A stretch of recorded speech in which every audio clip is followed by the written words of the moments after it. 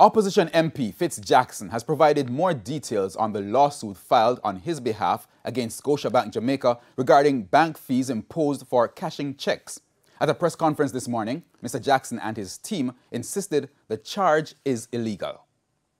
Since 2017, Opposition MP Fitz has been advocating for amendments to the Banking Services Act to address high service fees.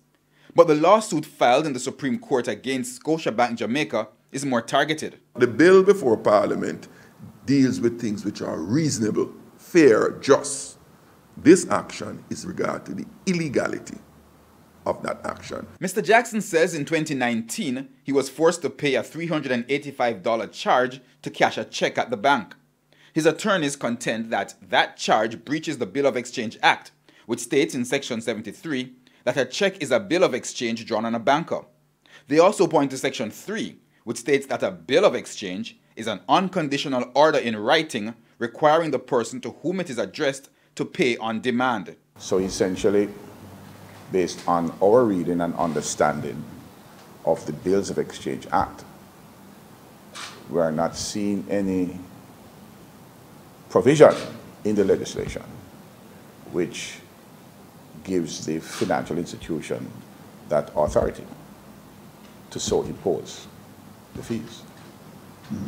And that is where the suit lies. Among other things, Mr. Jackson is seeking a refund of the $385 bank charge, damages and legal costs, and most importantly, a declaration order stating that the charge is illegal. So once the court makes that declaratory order, then it would certainly have far-reaching implications for other banks, because the declaratory order would not just simply apply to the defendant, BNS. It would apply to the financial institutions generally. Mr. Jackson tabled the bill to amend the Banking Services Act in 2017, but it was voted against by the government majority.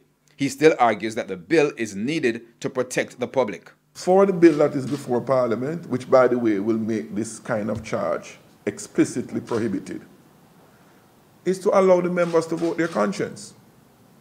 All 63 of us in the Parliament to vote our conscience. That's all I've asked for of them. But you know, the failure for one's conscience to prevail, the only remedy we have left is the courts.